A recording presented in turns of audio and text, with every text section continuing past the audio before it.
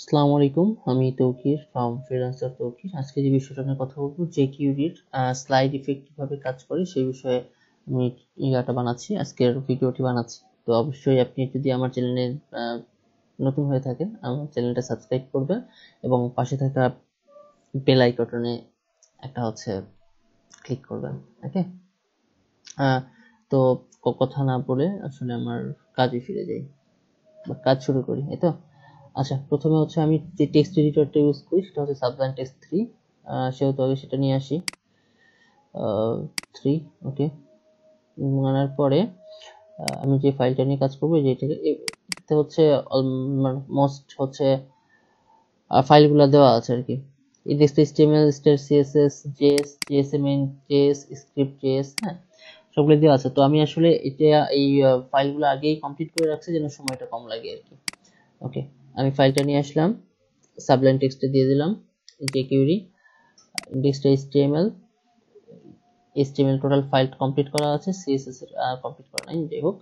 আচ্ছা, এখানে আমি একটা কাজ করি, যেহেতু আমি স্লাইড ইফেক্ট নিয়ে কাজ করবো আজকে, আমি একটা ইনপুট নিই, বাটন হিসেবে কাজ করবে এটা। Input type button. ওকে, ভ্যালু, এই ভ্যালুটা দিয়ে আসলে ভ্যালুটা আসলে মানে ওখানে শো করবে, বাটনটার মধ্যে কি লেখা শো করবে, ক্লিক করবে। ওকে, আইডি স্লাইড, SLIDE স্লাইড নামক একটা আইডি। ওকে, নিচে আর একটা কাজ করি, একটা ডিভ নিই, ডট একটা ক্লাস। ওকে, কাজ শেষ আপাতত।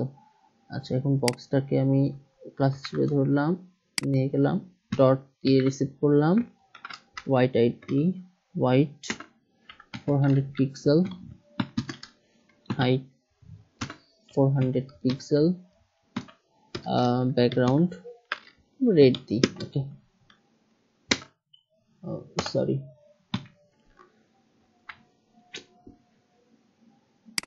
দেখি কি অবস্থা।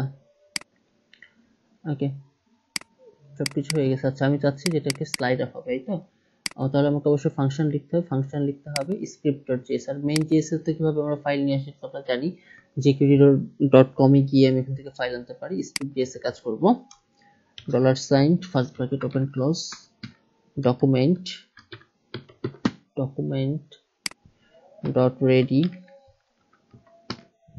then the function function, first bracket open close, second bracket open close. তো আপাতত কাজ শেষ, সেমিকোলন দিয়ে এটাকে শেষ করে দিলাম। ওকে, আবার $, আমি কি কাজ করতে যাচ্ছি, কোথায় ক্লিক করতে যাব, ক্লিকটা হবে স্লাইডে। ওকে, আমি স্লাইড, এটা কি আমার আইডি। ওকে, স্লাইড নামক আইডিতে ক্লিক হলে, যেহেতু এটা একটা আইডি, হ্যাশ দিয়ে প্রেস করলাম স্লাইড। এই স্লাইডে আমি কি করছি, ক্লিক করছি, ক্লিক করলে একটা ফাংশন কাজ করবে। ওকে, ফাংশন কাজ করবে, ক্লোজ। আচ্ছা, ফাংশন যখনটা হবে, ফাংশনটা কি হবে, আমি কি স্লাইড আপ করব সেটা আমাকে লিখতে হবে। ওপেন ক্লোজ, কি স্লাইড আপ করব, বক্স। তাহলে বক্স দিয়ে তোমার ক্লাস, সেজন্য আমি বক্সটা কিভাবে রিসিভ করলাম, ডট স্লাইড আপ, SLIDE, স্লাইডটা ছোট হাতে থাকবে এবং ইউটা হয়ে যাবে বড় হাতে। এটাকে বলে ক্যামেল কেসিং। ওকে, আপাতত কাজ শেষ। এবার এটাকে একটু রান করে দেখি, সেভ করতে হবে, দেন সেভ করার পরে এটাকে একটু আমরা রান করে দেখি কি অবস্থা। রান করলে কি মানে ক্লিক করলে একসাথে উঠে যেতে, মানে অনেক ফাস্ট হচ্ছে। আমি যদি স্মুথলি কাজ করবো, কিছু না, আমি এখানে 2000 মিলি সেকেন্ড, মানে 2 সেকেন্ড দিয়ে রাখলাম। এবার দেখি এটা কিভাবে কাজ করে। এই যে এটা আস্তে করে ভ্যানিশ হয়ে যাচ্ছে, তাই তো, আস্তে করে কি হয়ে যাচ্ছে, স্লাইড আপ উপরে উঠে যাচ্ছে। তো এই ছিল আজকের টিউটোরিয়াল। তো যেহেতু আপনি শেষ পর্যন্ত আমার ভিডিওটা দেখছেন, অবশ্যই আপনার ভিডিওটা ভালো লাগছে, অবশ্যই লাইক, কমেন্ট এবং শেয়ার করবেন আর সাবস্ক্রাইব করবেন। সবাই ভালো থাকবেন, আসসালামু আলাইকুম।